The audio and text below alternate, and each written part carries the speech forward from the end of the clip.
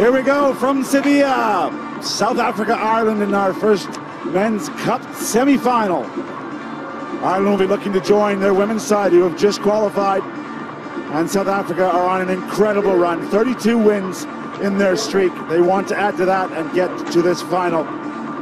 Delighted to be joined by Rob Vickerman, former England captain. And Rob, this is a big game for both these sides. Oh, Reece, it's absolutely massive. These games are always absolutely cracking, but it is up another level. When South Africa come to knockout rugby, they really ramp it up. This will be some task for Ireland. Ireland have never beaten the South Africans. They've got one draw to show for it. Really impressive performance so far from Connor Phillips, and of course Terry Kennedy, always the danger man. But that side there, just to give you some perspective, the last time they won a game, we weren't talking about masks or testing or anything to do with COVID. That was pre-COVID when they lost their last match in Vancouver in the bronze medal game. So it's been a run. Gianluca Gnecchi's in charge of this one, and he will have a big job to do because the breakdown is going to be heavily contested here. Oh, he'll know it. Irish support in the crowd will know it as well. This is going to be a battle across the board. Every aspect you need to compete against South Africa. You don't get many chances, but this tournament more than any have seen them show some weaknesses. Ireland in the white jerseys kicking off. South Africa receiving impeccably off the kickoff. Through the hands, so many weapons in the Blitzbach side. Oh. This time they ship it wide, and there's a half gap there. Ireland's defense has been excellent, averaging 8.2 tackles a game. That one's off the shoulder, early mistake. Jumping on it is Kennedy. No advantage. They're going to come back for the advantage, and a nervous start there. Yeah, it was a bit. So you don't get many chances against South Africa, but an error in their first couple of minutes is something never seen, yet alone in their first touch. So there were tentative moments there, and you can understand how much pressure they're going to put on Kennedy, because this ball goes to the one danger man of Ireland. It's actually off their head, in which case that isn't a knock-on. But here we play on, and Kennedy gets closed down. Yes. So the Blitzbach will be on defense, and you alluded to it. In the first 4 games this week, they've given up 12 tries. Last week, they gave up 1 try. Something has changed in this Blitzbach defense. Can they re-establish the fortress that is Blitzbach defense? We will find out here, and the Irish will probe at every opportunity. Options, Ireland going the full width. Already they've stepped out of a couple of tackles. Never on the ball. Coming back against the grain. Kennedy, just through, gets the right arm free. He's going to be penalized. The arriving player, Roche, is penalized. And it almost sounds counterintuitive, doesn't it, that Kennedy has to be careful when he goes for it, because if you go 1 meter too far and lose your support, South Africa are magnetised to the contact. They will eat that up all day. Kennedy crucial, but the team must be aware of when and how to use him. Well, he goes to ground. Roche arrives. I guess he's not supporting his own weight. His hands go off the body and onto the ground. And they're the tactics coming through from South Africa, knowing when they can really push, probe and get into it, and when they just maybe stand back and observe. They are geniuses at the breakdown. They are missing Sheikh Soizwapi, their captain. He's back home in South Africa. And again, uncharacteristic, not executing. Ireland will have good ball. They go wide through O'Sullivan. And there is Roche. Pardon. This time, penalty goes to Ireland. But the team's going to have to start adjusting to the referees. Very quick with these decisions, and rightly so. This was a bit of a danger one. You've got to be careful, tackling high. Around the shoulder, around the neck. Deemed as a high tackle. I think South Africa got away with that one. Zach Ward on the receiving end there for Ireland. Roche will use his trusty right boot to gain some territory and give Ireland a set-piece attacking opportunity. You can see what South Africa want to do largely through Makata, their biggest man, is try and hold up the Irish team, but they've got to be careful where their arms are going. It's better from Ireland.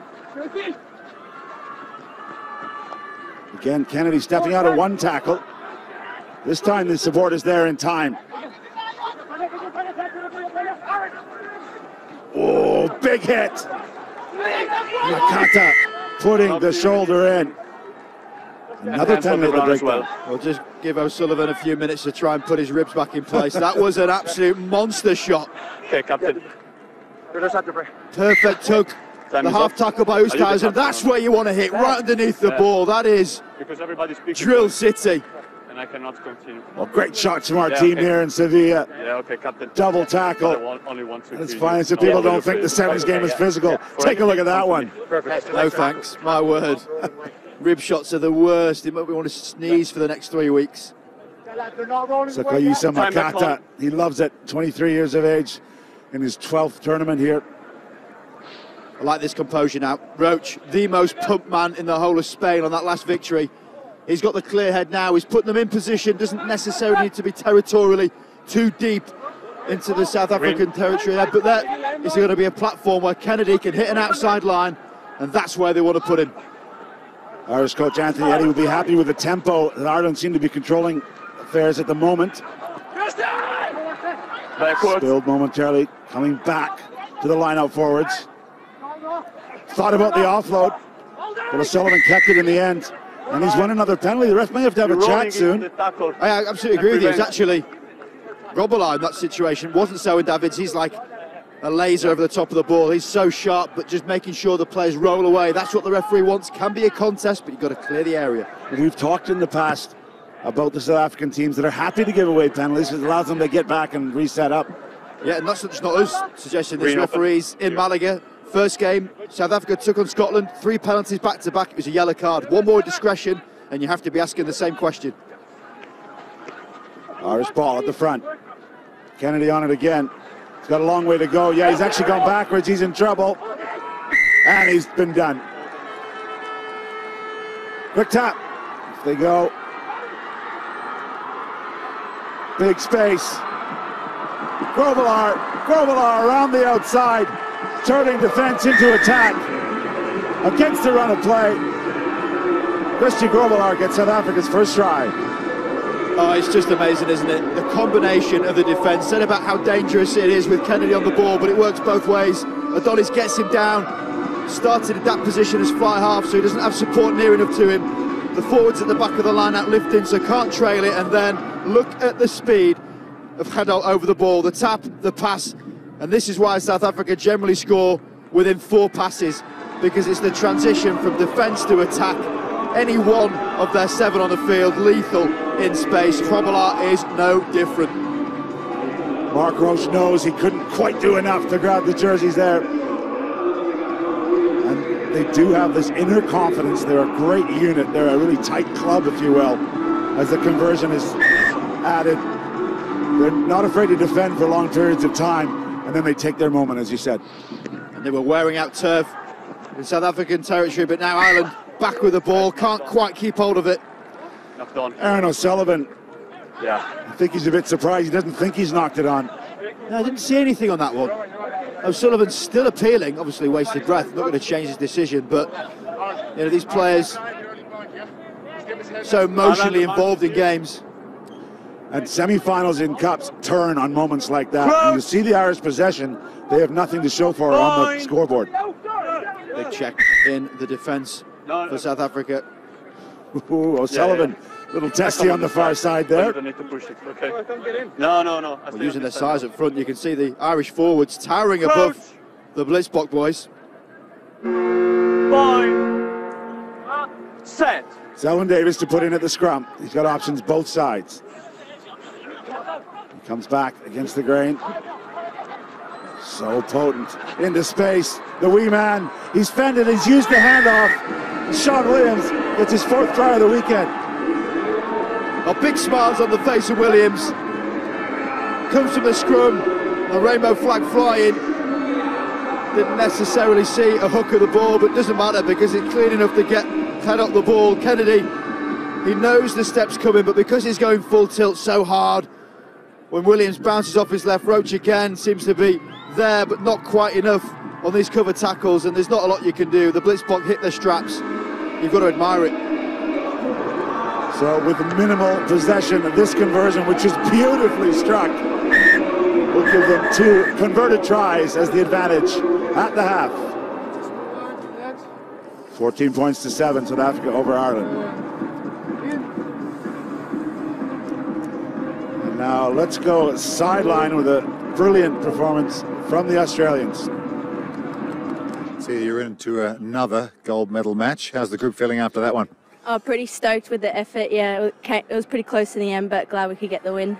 Yeah, they're a tough old team, the USA Eagles, aren't they? What was the approach going into that? Just really sticking to the basics. On our restarts, we struggled a bit there, but just playing together as a team, we got the job done. Got one big game left in you. Yeah, 100%. Good luck on the gold medal match. Well done. Thank you very much. Cheers. Thank you. That gold medal match against Ireland women's team coming up. And this one, semi-final of the Cup, it's Ireland trying to get that right for the men's team. This game still to come. The Pumas of Argentina against Australia, semi-final 2. Trying to figure out which type of X-Man Gonzalez is as he just marauds around the place. How good is it flip-flop in the semi-finals, men and women, all action, all court, and the drama's always there. Well, you called that game last week. Argentina's men's final was really epic, and they were very unlucky in some ways not to beat this outfit, the South Africans. Yeah, they were. They'll get confidence from that. They will indeed, and the fans are now bouncing.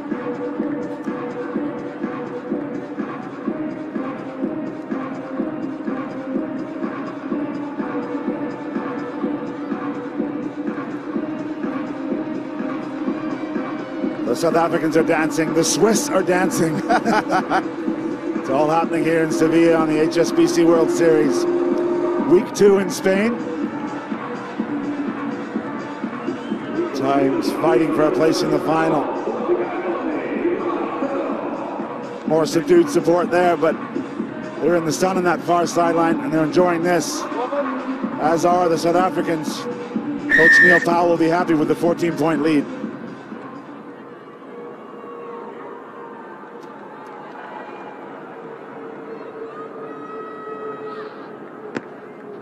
South Africa, kick long. Fingertip catch, and he's off and running. Good work from Zach Ward in the air, and he stays on the park. A little bit more direct here to Tom Roche. And the big man, Phillips, is on the field. He's got 3 tries this weekend. We're looking to add to his account and get Ireland on the board. Quick pick from Roche, maybe an offside there in defense. Play on, says the ref. Again, no visible overlaps. That Blitzbach line taking the pace away, particularly for Kennedy, who is the danger man, as you said, Rob. We're going to look for some slightly different system. The Blitzbach just waiting for them in the midfield. Need to stretch the South Africans a bit more, Ireland. Connor Phillips takes a big hit there.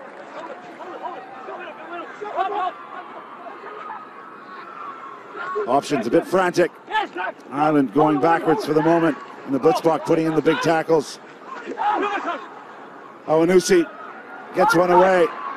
There's a step, but no space to step into from Roche, and it's a penalty against Ireland. And those who know their sevens don't even need to take a breath to realise as soon as the defender is over the top of it, the referee's arm is going to go straight in the air. Isolated Irish attackers just from exhaustion, trying to batter the way through seemingly a brick wall. The green of South Africa so often intact. Within seconds they realign. Well, that's why they haven't lost to Ireland yet. They really frustrate teams and then they end up taking high risk options. There is Tom Roche, the 23-year-old, joining his brother on this side. Okay, thank you. Wait, please. Yes. His second event on the World Series. Number 11, white sub 11. So South Africa throwing at the line out. Again, they're controlling the tempo. Just over 5 minutes to play. Okay. The time back how efficient they are. A try within 4 passes in their last few games, so it's a case of them making sure the ball gets wide and then watching them fly.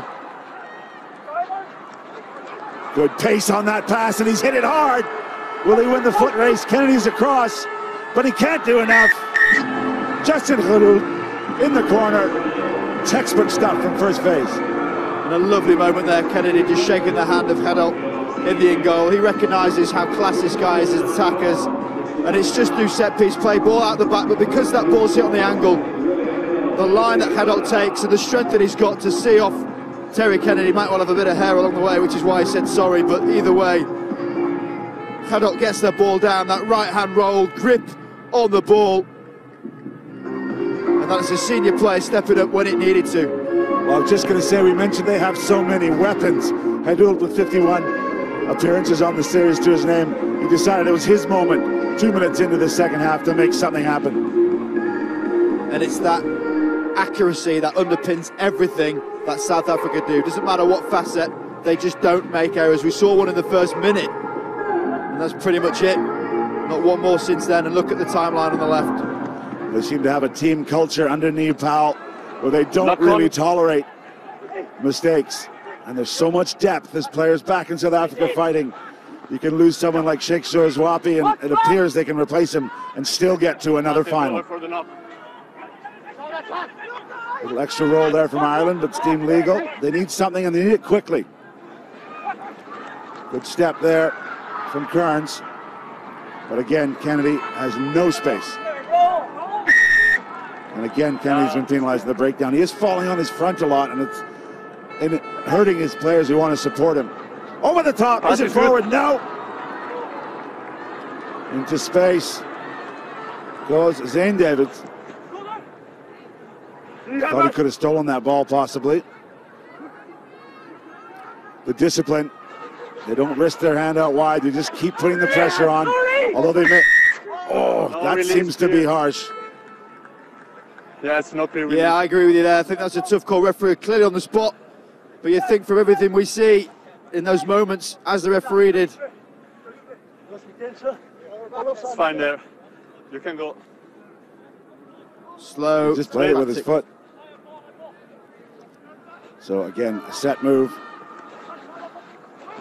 The offload, the rare offload from South Africa. The kick chase, was he impeded? Number 10. Referee is going to say yes, and he's going to go for a yellow. It's right after the kick. Be good to have another look at this one, Rob. Hopefully it's not a flop.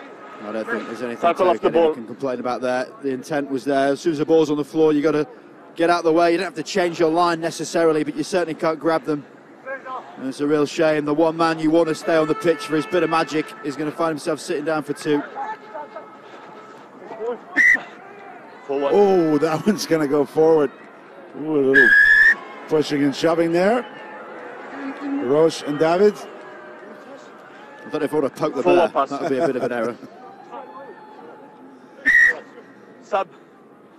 Khedul just calming down the youngster.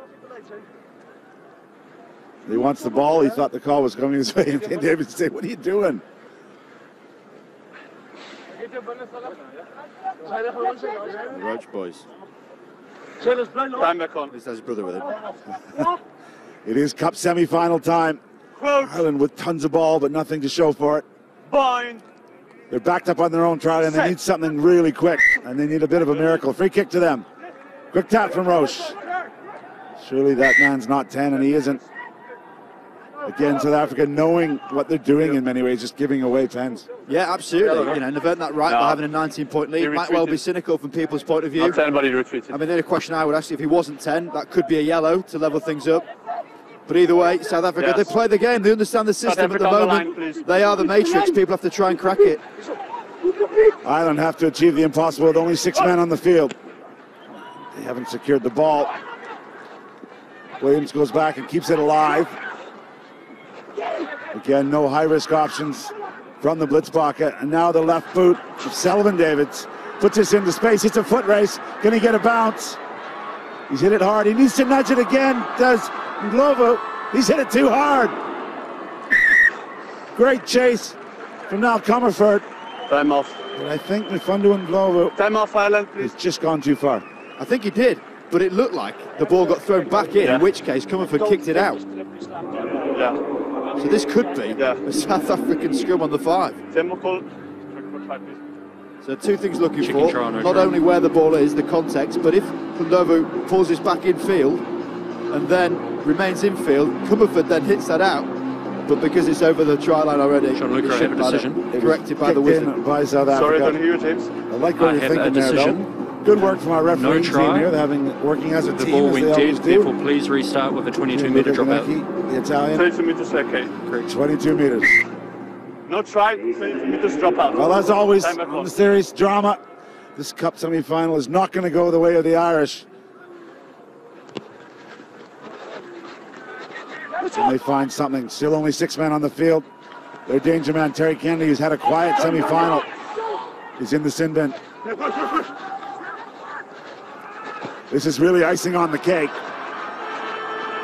Beautifully weighted kick. And look at that bounce. No surprise.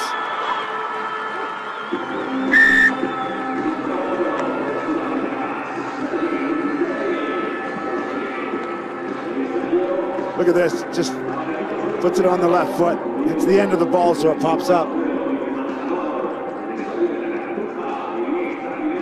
Nice take. No one there as he looks back. He gets a free run in. And Selvin Davids gets his 5th try of the weekend. Mr. Knockout. Scored in 7 of the last 10 knockout stages. This guy knows where the line is when it matters most. And that is the game. So there it is.